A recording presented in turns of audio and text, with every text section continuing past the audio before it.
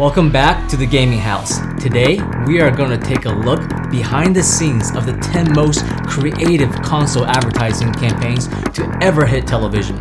So, the emotional appeal of stories that brands capitalize on with marketing is much more than just a product. It's a lifestyle. Individual games have characters, gameplay, backstory, tangible elements, but advertising a console is much trickier. You need a strategy that differentiates, that positions, that gives voice to a personality. So, strap in, we're venturing to the weird side of YouTube. I'm not the boy. I'm not boy. I'm not the boy. I'm not bored. ネオジオポケットから新登場。Imagine if Atreus said that to Kratos. The original black and white Neo Geo Pocket was SNK's first portable console, exclusive to Japan, Asia, and Europe. It was more or less dead on arrival due to the Game Boy Color stealing all of the thunder. SNK quickly followed up with Neo Geo Pocket Color on March 19, 1999, but it never made any significant strides. Nintendo's might was just too great.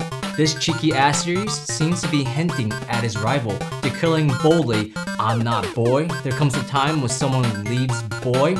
Just which boy would that be? So when one controversy erupted, SNK representatives were quick to say that it was a point about portable gaming growing up internationally and was not intended to insult any brand or company in particular. Do you believe that?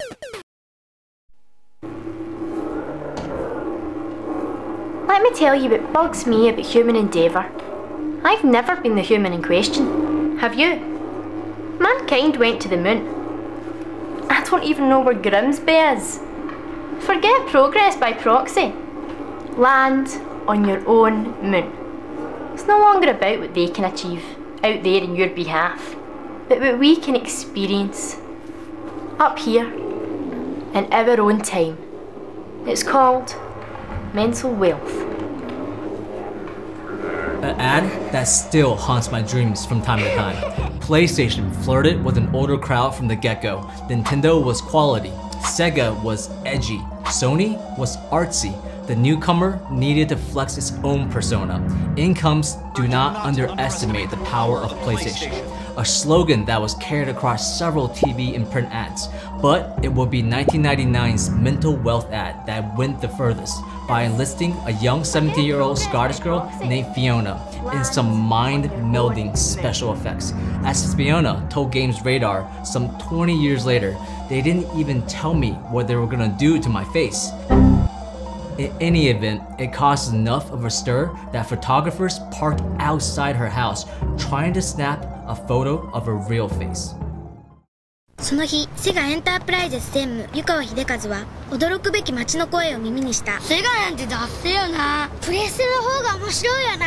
そうなのか。なんてこった。止めてくれ。一人になりたいんだ。セガなんてダッセよな。ちょ。うるせえ。ごめんなさいよ。おかえりなさい。どうなさったの？立つんだ、湯川専務。Saturn was actually more popular than N64 in Japan, but it failed to take off in the US. Sony was king, and Dreamcast would be Sega's last hope. Rather than shy away from the challenge, Sega chose to get personal, with then managing director Hidekazu Yukawa becoming the very public face of the console, to the extent where he was even on the boxes, had his own game, and released a single.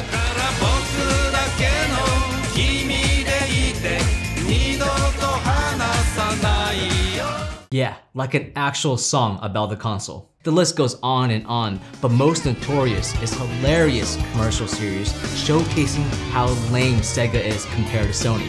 Sadly, Mr. Sega passed away in 2021 at the age of 78, but his legacy lives on.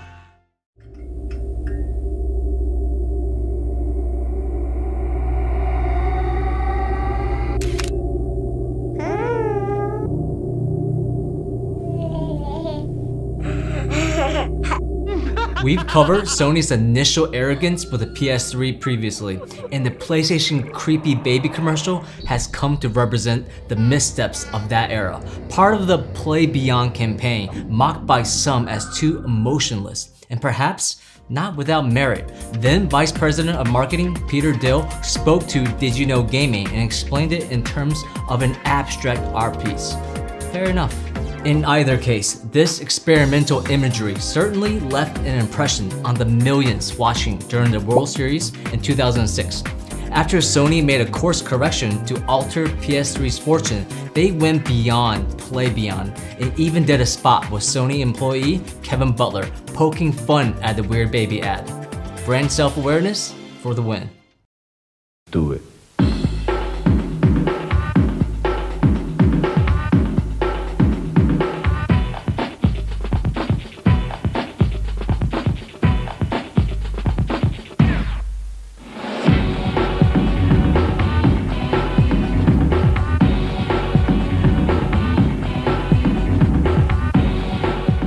I couldn't dig up much info on this particular ad, which apparently comes from the UK, but the combination of styles and references to various figures and art movements impressed me.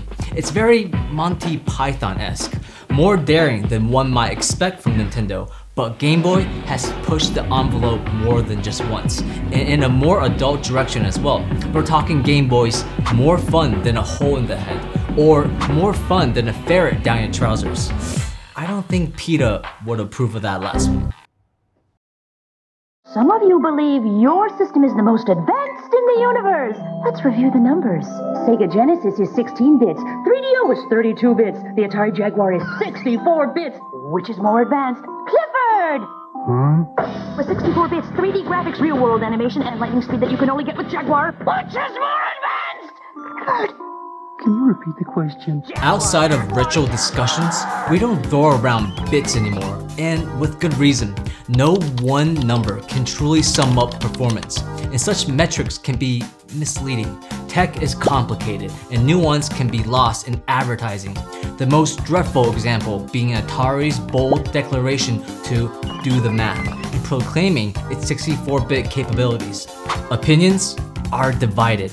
Trip Hawkins, mastermind of 3DO, was skeptical of Atari's claims, as were many others. The architecture of Jaguar consisted of two 32-bit chips, Tom and Jerry, as well as a 16-bit Motorola 6800. The primary GPU delivered a 32-bit instruction set, but the data bus was indeed 64 bits wide, so in that sense, Jaguar had a point. But due to several shortcuts, the machine's performance fell far short of 64-bit expectations. It's a little technical, but the bottom line is it's a 64-bit machine, but it's also not a 64-bit machine. What didn't help Atari's case was although a 64-bit was feasible, low sales and poor support had many developers relying on the aging 16-bit Motorola 6800, which produced games that far from lived up to the hype. Atari's pride was punished, and Jaguar has long been ranked among the worst systems ever released. We are Nintendo Ultimate TV Game System. We challenge all players. You cannot beat us. Aim your zapper gun. You cannot beat us. Even with your robot partner.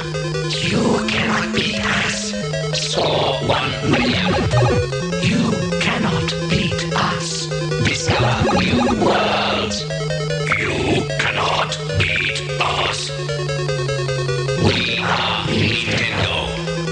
The creep factor on this early 80s Australian NES ad is second to none. The CG has a creepy pasta vibe that could have come from a cursed wiki page, almost to the point of parody.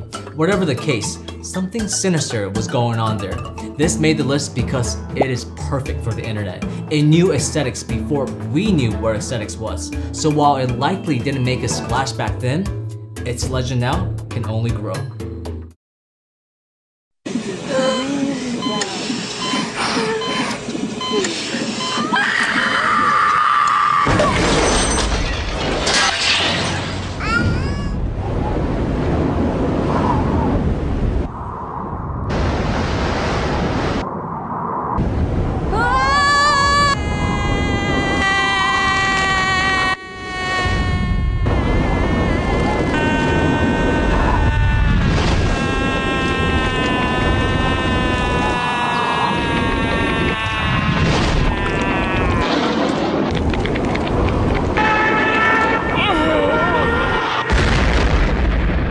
Strangely enough, this March 2002 television and cinema commercial celebrating the European launch of the Xbox is actually titled Champagne.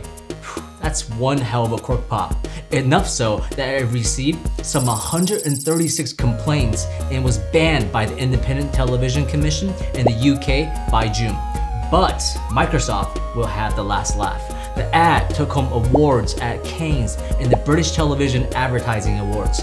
In truth, the clip was a pre-YouTube viral ploy.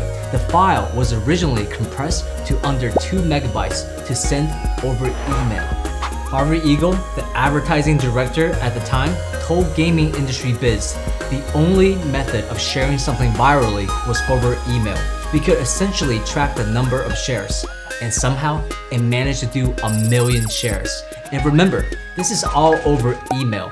It was only after the success that they brought it to TV. The Play More campaign itself would run in upwards of 12 countries, including a website full of flash games, clips, and other promotional materials. You are approaching Saturn. We are 5 years away from entering the 21st century. Introducing Sega Saturn. Aww. Hit it! Sega's next-generation gaming platform, revolutionary sports and arcade gameplay, all with amazing new 3D experiences never before possible on home game systems. It's how you play the game.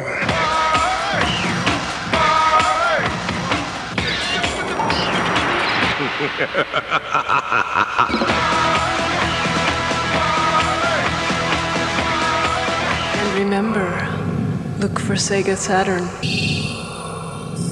This clip is extracted from an 8-minute promo film unveiling the Saturn in the US. The product launch went by the slogan, "It's out there," both signaling the release but equally the experience of playing the Saturn. A $50 million advertisement push followed, including Metnick Group's print campaign, Head for Saturn, reutilizing the character and style of It's Out There, but also serious celebrity appearance in the form of Ice Cube. According to Jeff Goodby, principal and co-creative director of the Goodby Silverstein and Partners, said, "Since Sega Saturn represents the next revolution in gaming, we had to take our advertising approach to the next level as well. Sega's aim appeared to be evoking experience with a cosmic mind as a sensory link between the human psyche and the system. I think I get it. Interplanetary cyberpunk realness?" 野球しようぜ。オッケー。行こう行こう。お前ら今日はやったよ。任しとけ。瀬形三四郎。通れ。ほら。瀬形三四郎。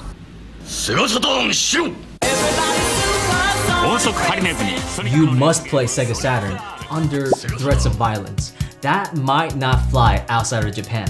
Segata Sanshiro is a pun on Sugata Sanshiro, a legendary badass from Akira Kurosawa's 1943 film of the same name. Segata Sanshiro also sounds similar to his catchphrase, "Play Sega Saturn." Sega Saturn Shiro! Making it a triple pun. Damn. Kudos to Sega on that. The backstory to Sega's version is that he is a hermit, training using an oversized Sega Saturn, and occasionally entering civilization to unleash a beatdown to those not playing the Saturn. It's a complete commercial series with a dramatic ending that only the Japanese can come up with. If you have some downtime, check it out. You won't be disappointed. And please, don't disappoint me by not subscribing to the channel. See you next week.